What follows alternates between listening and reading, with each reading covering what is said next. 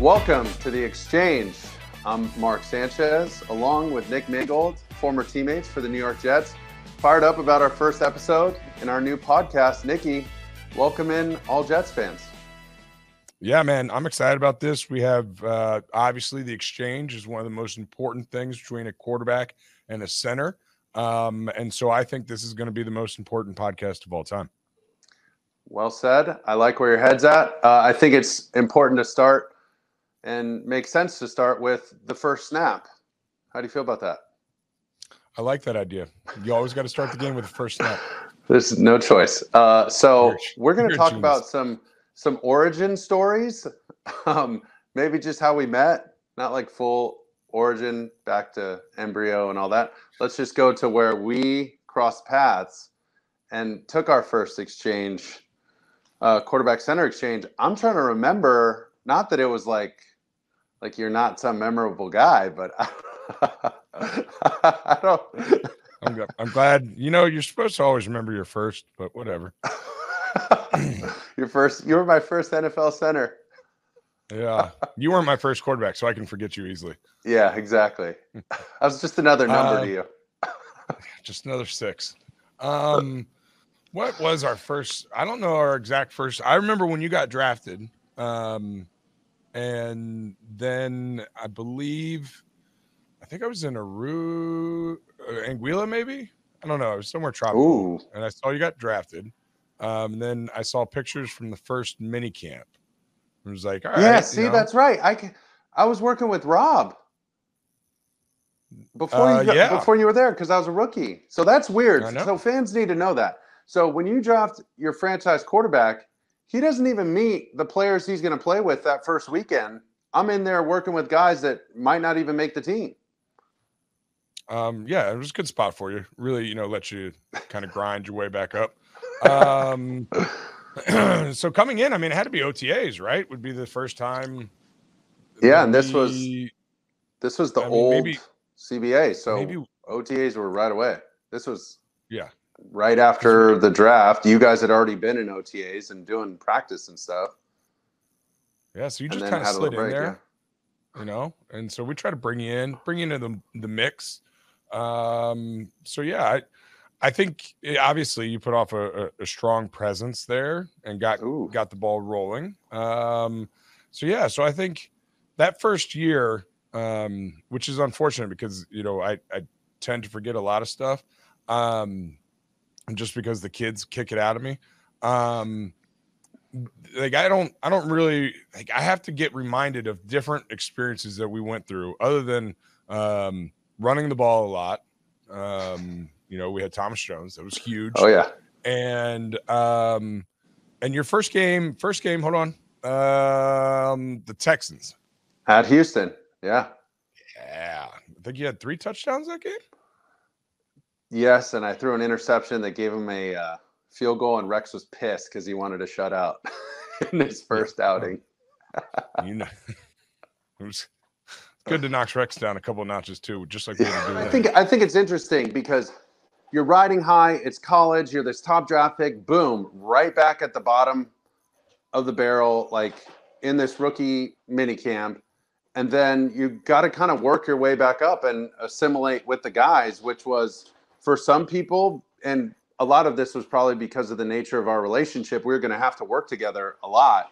But Nick was easy. Nick was I don't want to say that in the wrong way. I mean, he was easy to get along with. He was he made me wait.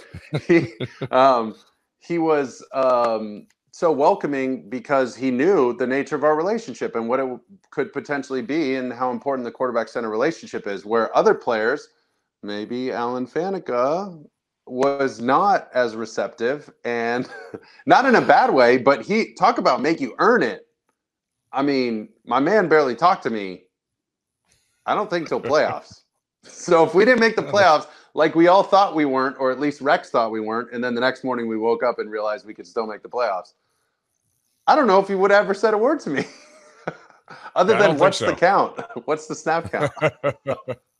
But it was never like, hey, how you doing? Like, watched you in college. Like, nobody cares. It's just like, hey, dude, you're new. What do you got? And I I just think that's funny. I think that's so interesting. At that point, Al was, 11 years in? Oh, I mean, he had every right to be that way. I get it. But I was just fantastic. Like, dang. I just remember asking you, asking Brandon Moore, asking Woody, asking DeBrickashaw, like, dude, what's the deal with Al? Like, does he not like me, or what's the deal? They're like, no, man, good luck. You just need to earn his trust, Who would you say talked the least to you? Fan or B Moore? Him and B Moore. But here was my favorite thing is on the bus, you guys would have copies of the Daily News and New York Post. And this is like going to an away game. So we'd take the bus to the airport as a team, and I'd go sit in the back near you guys. And Woody and you would be looking at the newspaper, and something would come up in page 6 inevitably. And, young Sanchez was out on the town with, insert somebody's name here. And I remember you guys looking at stuff and showing it to each other. And then it was almost like Alan would like look at you and be like, hey, why don't you ask them where they went to eat or whatever? We had to play this game of telephone, and you would be like, hey, what happened on the date? How'd it go? What happened after dinner? Da, da, da. And I'm like, Al, I'm right here. Brandon Moore, I'm right here. You could just ask me. But they just went through you to get to me. Yeah. It was so weird.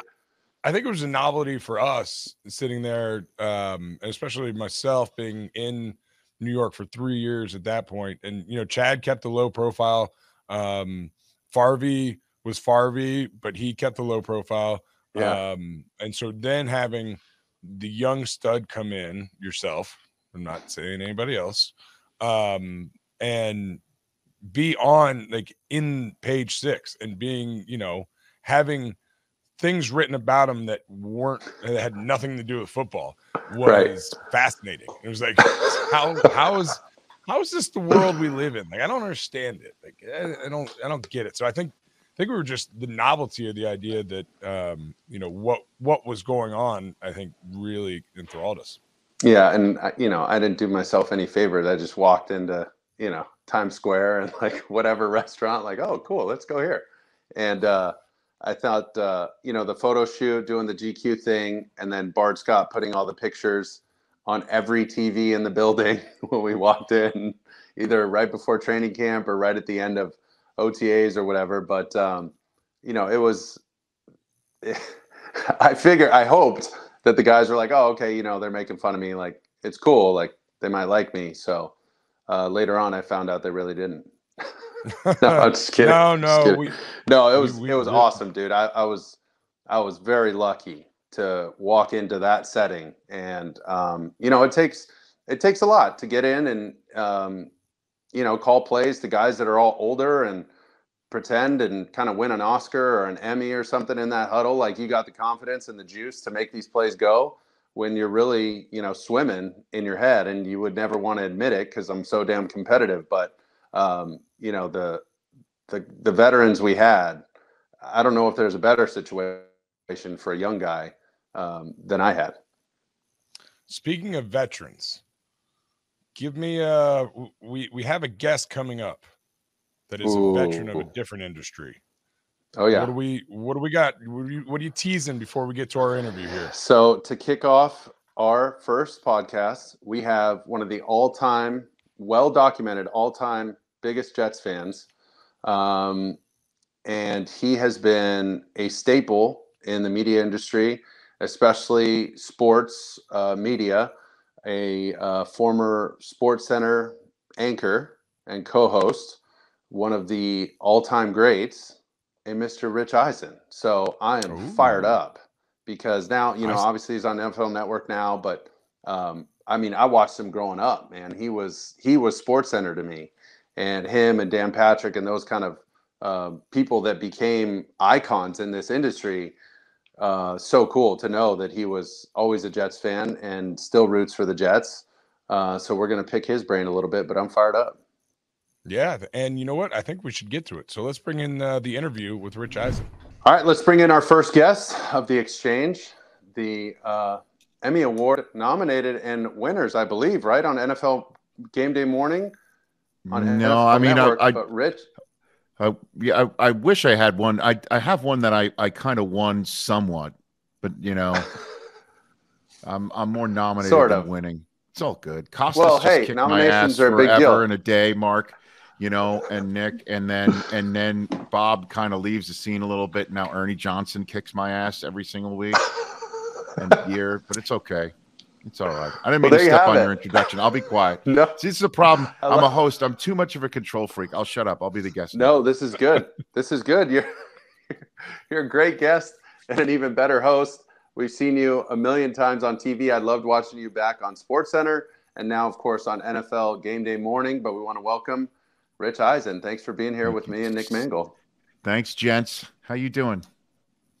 We're fantastic. Okay. So couldn't be any better, man. We're happy you're here.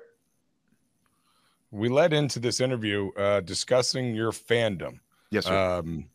Can you tell me how that came to be? Was it something you were born into? Yes. Or okay. Yeah, I mean, well, born into it in a way that, my parents weren't really big sports fans. They stopped following sports when the Dodgers left Brooklyn.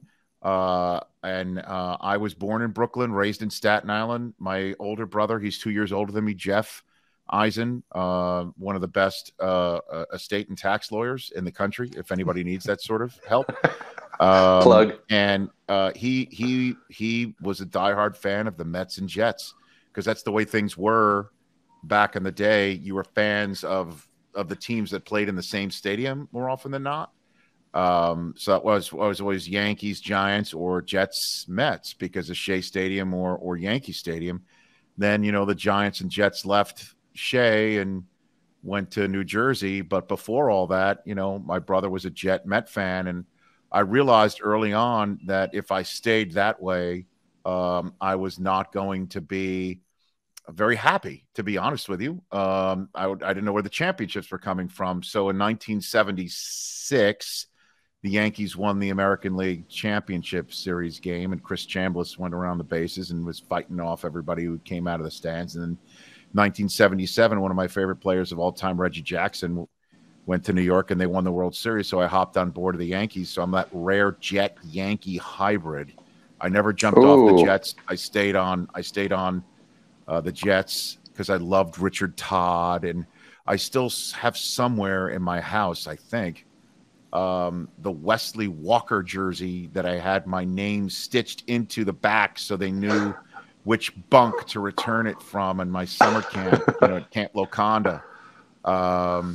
And I stayed a Jet fan throughout that whole era with Ken O'Brien. And sure enough, when I joined SportsCenter in '96, the Jets just a couple years later with Parcells made the AFC Championship game in Denver against the Elway Terrell Davis Broncos. And I went to that game and sat in the third to last row of the stadium in Denver in Mile High, even though I was a SportsCenter anchor just 2 years in, and I wore the Wesley Walker jersey to the game. Yes. And it was so great. That first half, they were up, and it looked like it was so quiet in that building. And then, the second half fell apart. But I'm a diehard Jet fan, and sometimes I wear it on my sleeve a little too much. I love it. I was so excited to see that when I was drafted and did some interviews with you. But I'm assuming either that championship game or had to be one of your favorites wearing that Wesley Walker jersey. But now you went to those games. Did you come when Nick and I were playing? Did you come to our championship when games? when you and Nick were doing it, I was already on NFL Network. So had you guys won either of those AFC Championship ground and pound games, I would have. Yeah. I don't know how I would have handled going to cover a Super Bowl for NFL Network with you guys there. That would have been, and by the way, I understand Steelers and Colts fans would think otherwise, but you guys being in the Super Bowl would have been such a breath of fresh air, and Rex being in the media day, and you guys it would have been phenomenal, just phenomenal. Can you imagine Rex at the podium there? It's really what most everyone deserved. You know what I mean? But I agree. So that's why I wasn't there. I wasn't there, but I was in Radio City Music Hall when you were drafted. Right. And as a matter of fact, Mark, if I'm not mistaken, I did some sort of Q&A the night before with you and Stafford. And when you were done, you flew back, I guess, to Southern California to be with your family, and then you flew back after you were drafted. I remember I was with you and Stafford the night before the draft. And the whole time, Nick Mangold was just hanging out in the Caribbean. Just not a care in the world. It was great. Well, I wasn't that old yet. I didn't have to worry about the draft. Yeah, not yet. Not yet. But then you joined the crew, and it was just awesome. It was a heck of a time, man. It really was. So the you mentioned Terrell Davis, and so that I wanted to get to this because I'm a big supporter of St. Jude's as well. The 40-yard dash, the run, Rich, run. Can you give us a little backstory on how that happened and how it transitioned into what it has become and the way that you're able to support St. Jude's out of it? Well, now that you guys are part of the paparazzi, and Mark, you're doing more TV work than ever before, TV, there's a lot of just waiting around. There's a lot of sitting around. There's meetings, and then there's waiting for the live stuff to happen. So this was at the Combine in 2005, and it was our first Combine in the old RCA Dome. Oh, wow. And it was just me and TD sitting in the stands of the old RCA Dome, just the two of us sitting there, about 2 hours away from our live NFL Total Access show from the Combine that night at like 8 o'clock. And we had just done some pre-tapes and interviews with some coaches, and it was just sit around and wait. So I remember sitting there, and it was the hum of the lights in there, and you could hear the air conditioning, and we were all just like trying to stay awake. And then I just, for some reason, looked down at the field, and I asked Terrell Davis, just the two of us sitting there, how fast do you think I can run the 40? And he goes, right now. And he looked at me. I was in my suit and tie and lace up, dress shoes. And I'm like, yeah, right now. And he just laughed.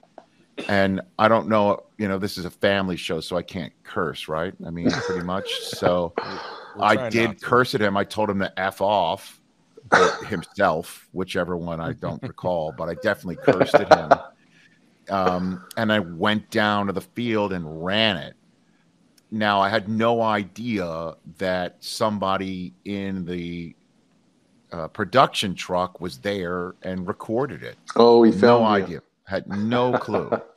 I just ran it, and I asked TD to time me from up in the rafters, And so I ran it. Had no idea they recorded it, and so on live TV 2 hours later, they played it back. And I did look ridiculous. I ran a 6.77. It was terrible. I know. So did Mark. Yeah, that wasn't much worse than me. But all the coaches, at any rate, the coaches like Holmgren saw it and came the next day to Total Access and wanted to see it again, and Joe Gibbs. And so it was a big running joke for the first Combine we ever covered there. And then the next year when I showed up, Holmgren said, are you going to do it again? I'm like, I don't think so. He goes, well, what do you mean? You got to improve on your time.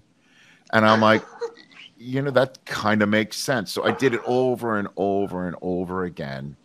And then the advent of the technology of being able to overlay one 40-yard dash onto another added a total slapstick nature to it, because my 40-yard dash, when it overlaid over, somebody was really fast, like Chris Johnson was preceded, so we could never do that. But like John Ross, for instance, Yeah. So overlaid over that. He was off the screen by the time I was on the 2-yard line. He's already gone. And it added a humorous aspect to it, and more people wanted to see it. And then about 5-6 years ago, the idea was forwarded to me from NFL Network. How about doing a charitable component? And we looked at all the charities the NFL were involved in, and I've got 3 kids now.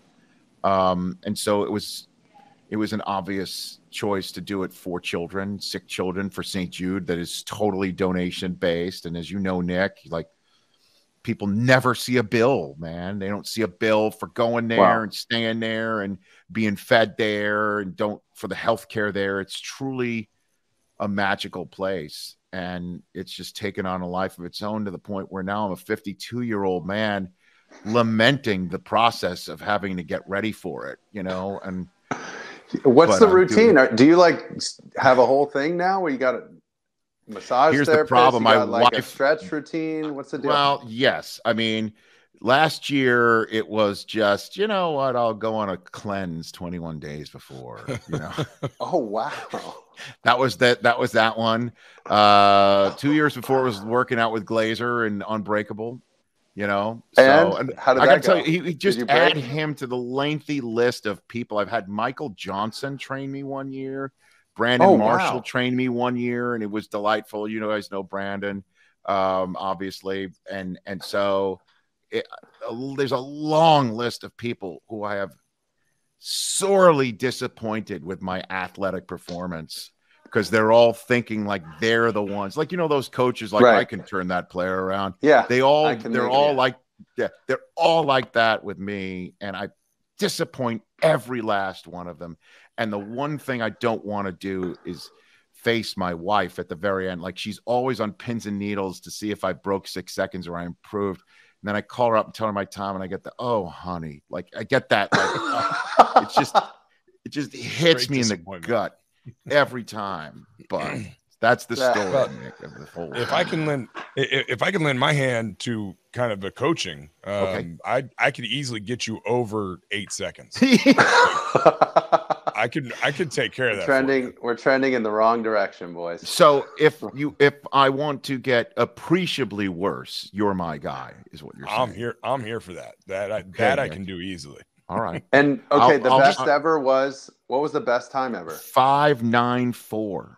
Oh, so you've broken 6. I have a couple of times. Yeah, I'm like a fine wine. Well, here's the deal. I got out of the dress shoes because the last thing I want to do is blow an Achilles out and be on a wheelie for like 6 months off of this.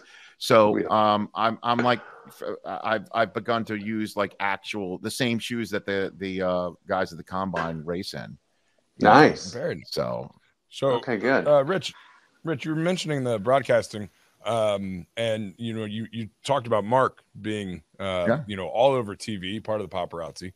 If you could give us a scouting report of kind of where his pros and cons are, things that we can improve, that would be amazing. Sure. Mark, I think you're a natural at this thing. I think you're a natural at it. You're likable. You are Nick. I know that's not what you want to hear. Nick's so mad. I know going the wrong way. I know, but hey, you're the one who's trying to get me to run slower. So trying to help you out. If you're going to disappoint, you might as well disappoint the best. Mark, you sound good, man. I heard you on the call, Cardinals and Niners this past week as well. You're engaging. And I was thrilled to see Fox has put you out there on the lot there in Pico Boulevard for Thursday night football too. Yeah.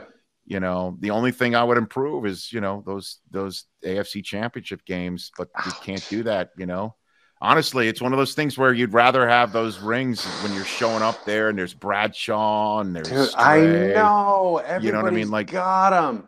And the other night we're doing the Jets. We're doing Jets Colts, and they're like, well, when the Jets really got things going and it kind of became a Jets town in New York, because Nick can attest to this, it totally did. The Giants were, down and we were up, and it was different and it was awesome. And then Strahan just goes on with the Super Bowl rings like it'll never be a Jets town. And I'm just like, ouch. By the way, that's not true. It'll never be a Jets town. That is patently not true.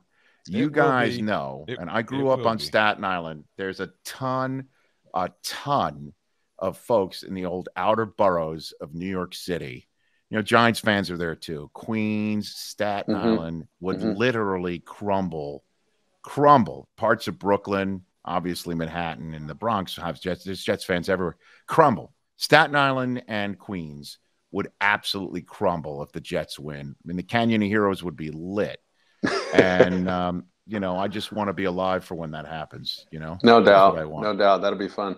I got a question, just knowing seeing behind the scenes at ESPN, I got really close with Kevin Negandhi and how much he looked up to you and the people who had come before him as SportsCenter anchors. And I would see those shot sheets that they get showing, reading off the highlights. They tell you the number, who it is, what the play was, boom. And then you kind of add your special sauce to it, whatever it is. When you describe the play that you're watching, you're voicing over a highlight. There's got to be one or a couple to you that stick out in the 90s that were just like, man, I remember watching this and then knowing I was going to talk about it and then getting that shot sheet and having ideas in my head. I'm just very curious about your favorite one that you've ever called. Well, it's interesting. I mean, I'll be honest with you, Mark. Sometimes I see these when either Scott Van Pelt has my stuff in the vault. Or something happens where they'll pop it up because so many people, and I love the fact that people want to keep Stuart Scott's memory and essence alive. Absolutely. And I'm at the forefront of that. So I'll see my stuff pop up there from like 98, 99, 97.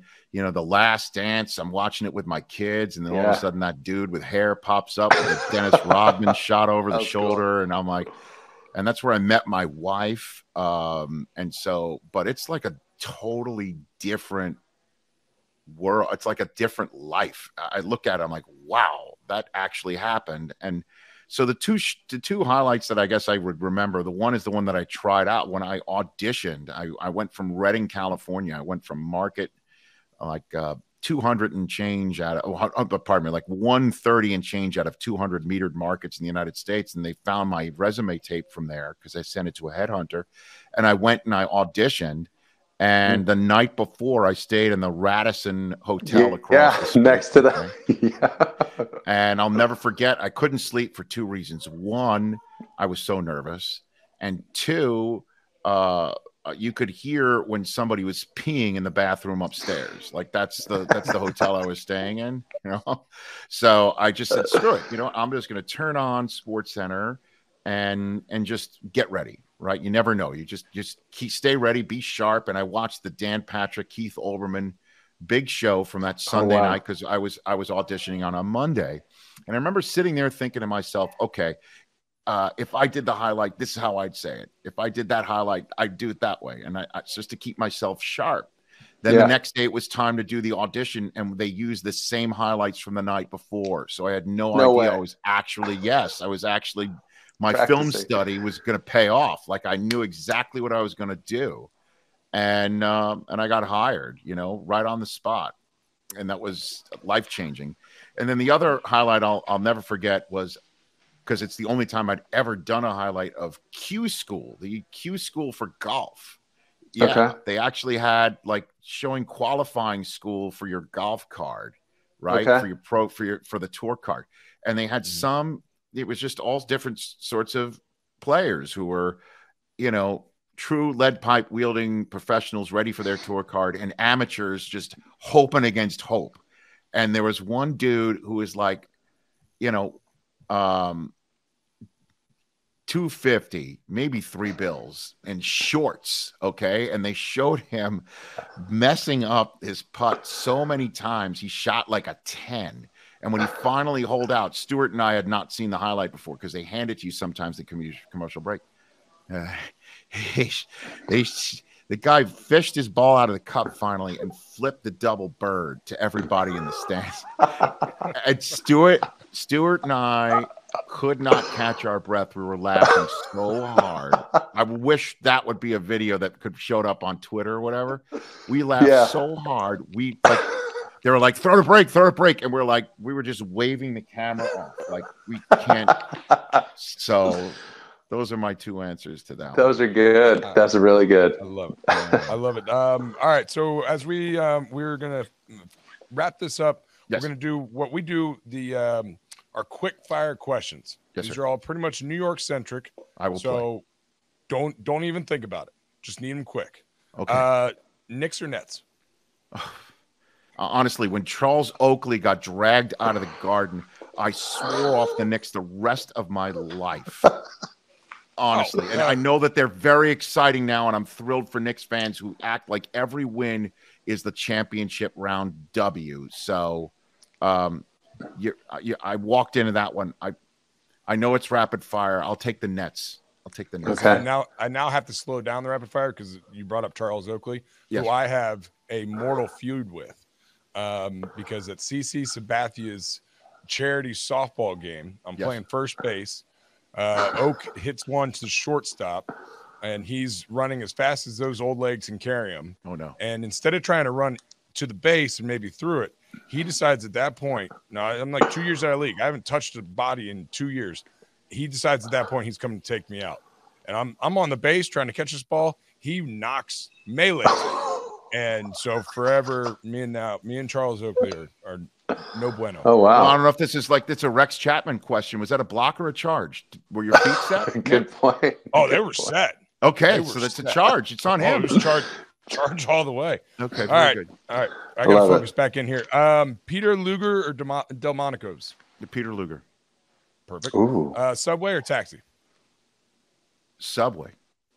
Nice. JFK or LaGuardia? JFK. LaGuardia is just, I mean, no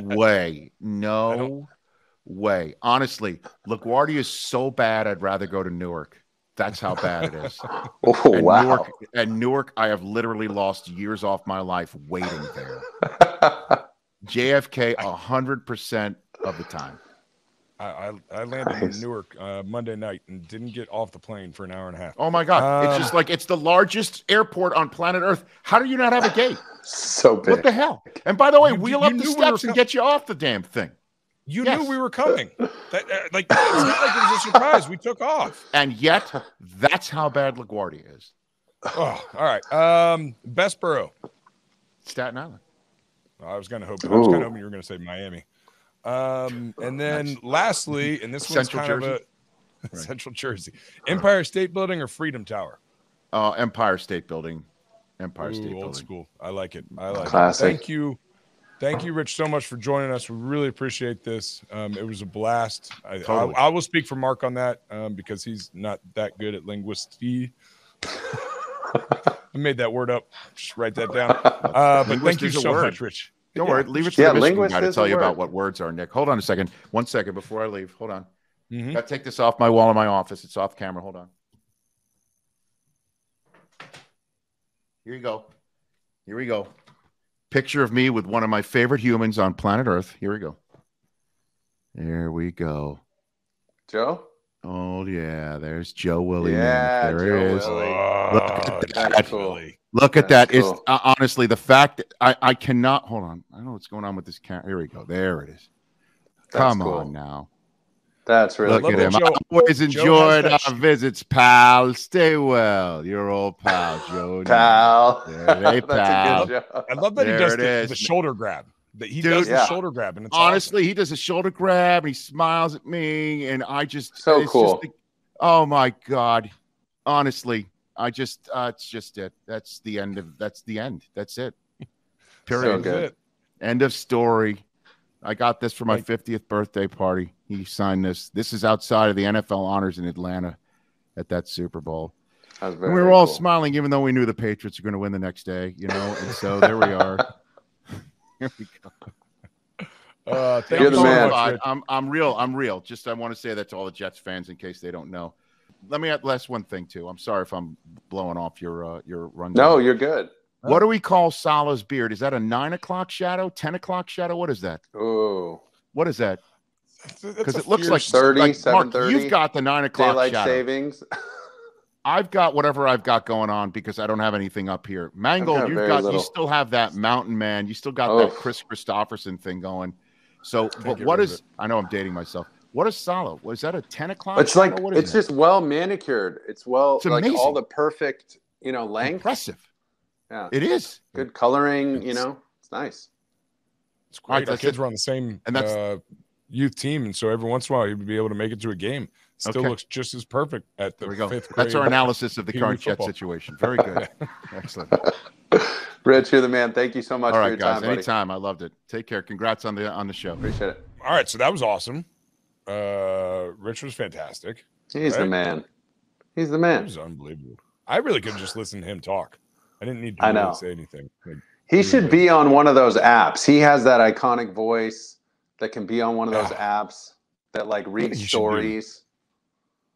Oh yeah, like the Morgan Freeman. Like I would love to have Morgan Freeman reading kids' books. Dude, would be amazing. Bro, I've been listening to this story called Wonder, and it's Matthew McConaughey, and it's only like 30 minutes long. I have not got to the end of it. I fall asleep every time, and I refuse to listen to it while I'm awake. But all I remember is this girl wakes up, her grandpa's like out on the dock looking through a telescope, and she goes out, she sneaks out with this dinosaur plush toy, and like they sit down and have a conversation, and that's as far as I've gotten. I don't know what happens. Like, could you imagine Morgan Freeman reading Go Dog Go? So good. So good. That would be fantastic. I think it would be fantastic. I agree. What do you got going for the rest of the week? Oh, sorry, go. No, it's all right. We got Dino books going right now with my little guy, and some of those words are really big, and it's very difficult. Ankylosaurus? Yeah. Tyrannosaurus? Yeah. I mean, just making stuff up now. No. What do we got? No, it's just getting the kids. You know, we got back from Europe about 2 weeks ago. And so the kids are still they're just now getting all caught back up and getting back into the routine. Like we got into a routine for like a month of September, and then we go away for 2 weeks, and then now we're getting back into the routine. So it's been interesting at the Mangold household for the past 2 weeks. I always hated having to take homework on like trips. We'd go on fishing trips, or we'd go down to like our place in Mexico or whatever during school, and like that was such a pain because you don't really retain any information. You're not trying to do any homework. No, were you the parent who made them do it? You're that parent. No, our school doesn't even send it before. So, do you remember? Speaking of fishing trips, the fish that we ate at some restaurant in the city. You remember this? We were up at like the chef's table, I think, and we're sitting it wasn't there. a Nobu? No. We're at the chef's. It was like maybe it's Daniel. Is that one? Or Daniel? I don't know. Was it Daniel? I think it was Daniel. And we had they sent out mackerel. And we were on a double date. If you said your dad ever saw you eating mackerel, the bait fish, he'd kill you. Yes, and that was expensive bait fish, dude. That was ridiculous. It was a good meal. It was very nice. Very nice of you to include me and the missus. Mackerel. I remember that. I'm not eating mackerel. That's good. Yeah, that's gross. What else do we have? I got a birthday coming up. Thanks for caring, Nick. Let's see. I'll be 35. And for my birthday, really? Don't tell. I'll be 35, dude. Wow, you're old. I know. Why are you so much younger than me, though? I'm only 37.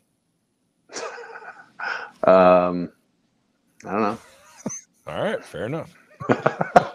35. No, but are we having a party? I don't know. Because I don't remember getting an invite. I know the mail's been bad lately, but they do also have. They have. It's probably. I think it's. I'll send you a photo. I'll send you a photo of the party. We'll FaceTime address to be released later. Yes, it's gonna be that fancy. No, we're going to Legoland because my son's birthday is after Thanksgiving, the day after Thanksgiving. So going to Legoland for my 35th, but it's really for him, obviously. So don't tell him. Is he big into Legos? Dude, he loves Legos. He loves Legoland. He loves all the rides. And Disneyland's taking only as.